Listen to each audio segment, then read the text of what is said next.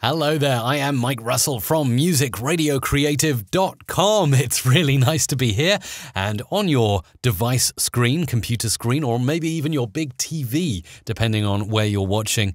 Always like to answer your questions on this live stream, so if you have any questions about audio whatsoever, how to make things sound better, how to process tracks, got a really interesting question today that I'm going to cover in just a moment. Head over to community.musicradiocreative.com. Go ahead and join up and post your question there, and maybe I'll feature it on a future live stream. Cyber Larson started a great thread in the community with the title Beyond Normalize.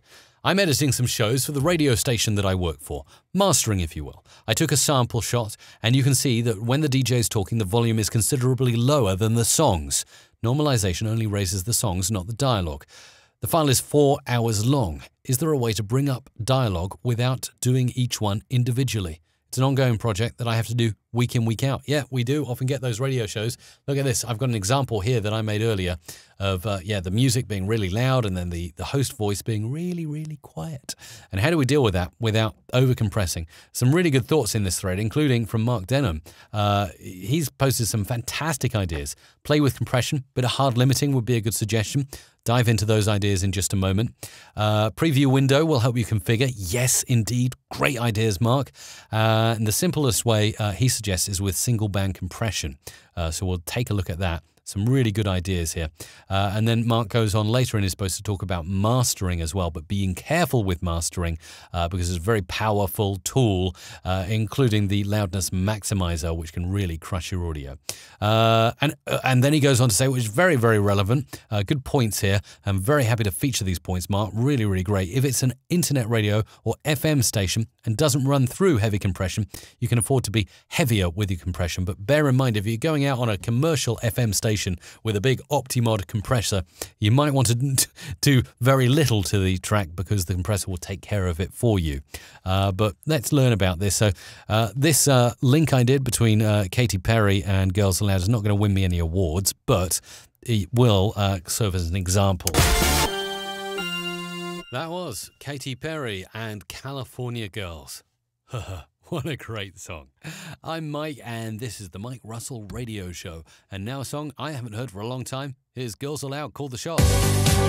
Yeah, so you can hear definitely the music overpowering me there. So let's just take a little sample here and do some effects. So first of all, hard limiting.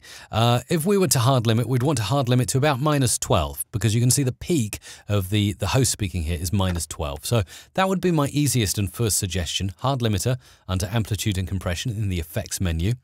-12 dB. Let's have a look at preview and see what this is doing. Oh, can you see that? Rather compressed. We can probably go a little bit less than that.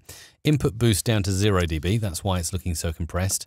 Now we're getting something that's reasonable, and now we should find, if we zoom in just a little bit, that the host volume is actually matching the music volume. Let's have a listen to this sample.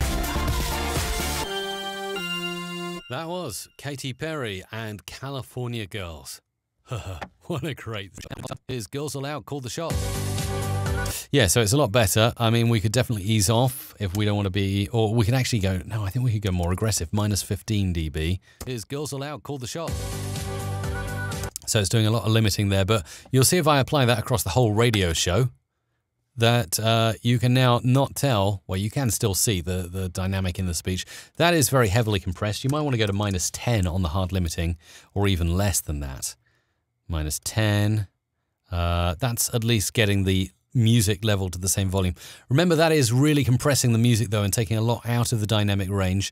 Another way would be just to compress the speech, but then you're not going to get all of it because if the presenter is speaking over the start of music, that's going to be quite difficult. So maybe just apply this, have a listen to how the music sounds. And that's actually not too bad, especially if it's going on an internet station. And then finally, just add a little bit of single band compressor like so. So then we're going way too harsh with this compression at the moment. Let's go back to default. And we'll go for a compression threshold down at -20. A ratio of 2.7 to 1. Now you see we get more dynamic range there. Now the attack, you see if I pull the attack down, it's very flat line. But if we give a 10 millisecond attack, much more dynamic track playing there. Can you see how it makes it more dynamic? Let's listen now. That was Katy Perry and California Girls. Now that's much better than what I started with, which you could hear the difference. That was between the amplitude of the music and the speech. So hard limiting, single band compressor, a good way. As Mark mentioned it, I'm also going to throw in the mastering effect, but no vouch from me on the validity of using this. Mastering is a very harsh one. I usually go to default and then I usually check on subtle clarity. That helps me get started. Let's just get zoomed in on the bit here. And let's make that a mirrored zoom so we can see what's going on here. And loudness maximizer, crank it up to 80.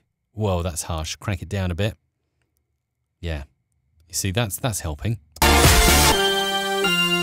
That was Katy Perry. Oh, the one thing you need to roll off is the reverb, unless you want that. That was Katy Perry and California Girls. So yeah, again, loudness maximizer doing a great job. Add on some exciter, you'll get a really nice kind of crispy sound that many FM radio compressors already add. That was Katy Perry and California Girls. That compared to I'm Mike and this is the Mike Russell Radio Show. And now a song I haven't heard for a long time. Here's Girls Aloud, Call the Shots. So you can hear the difference there. So yeah, some good ideas there. Hard limiting, definitely to start with. See if you can get away with that. Single band compressor in the amplitude and compression of the effects menu. And if all else fails, you might just want to go to special and mastering in the effects menu of Adobe Audition. I hope that's helped you out. It's a common issue where you have pre-recorded radio shows that need to be edited and leveled nicely. So you've got 3 tools in your arsenal there with Adobe Audition to go ahead and use. I'm Mike Russell from Music Radio Creative. We work with radio stations, including internet stations, to create fantastic sounding jingles. If this is something you would like, go to musicradiocreative.com/radio right now.